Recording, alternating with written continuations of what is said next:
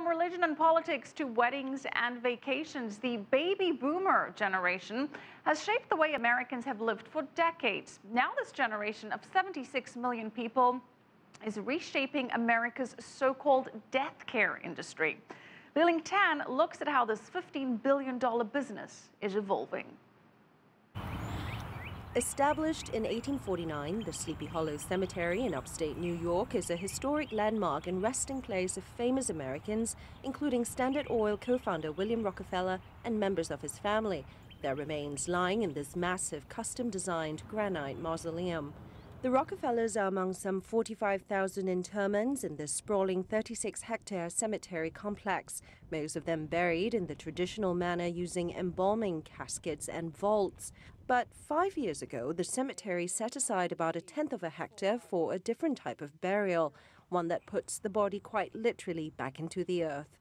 Yes, the natural or green burial is making a comeback. It's actually a return to the way things used to be. Prior to the Civil War, there was no embalming, but families wanted to have their boys returned home from the front, so embalming came into being, and it is falling out of favor, if you will. People who select a green burial are actually comforted by the idea that they will return to the earth from which they came.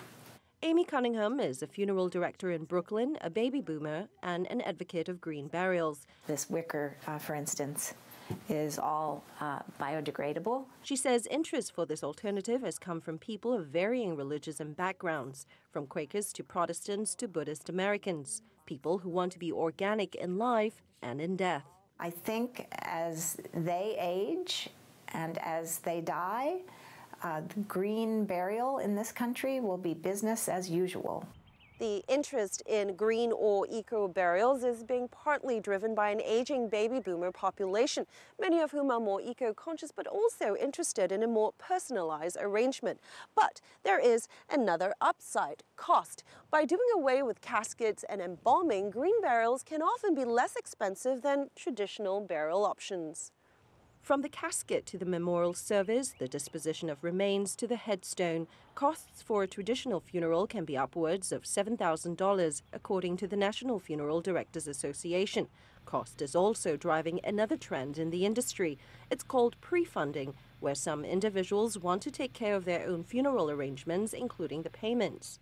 Certain people want that financial component of their funeral expense to not fall on other family members, so they want that peace of mind of knowing they've done that. Cremation is also a major trend, one that the NFDA says is driven by both consumer preference and economics, which impacts the industry's bottom line. As we deal with those new services that involve cremation and perhaps a memorial service, we are always looking for ways to balance that from an economic perspective, because in all fairness, funeral homes are businesses. The NFDA says business nationwide has grown by $1 billion every 5 years over the past decade and is poised to spike as the aging baby boomer generation leaves its legacy.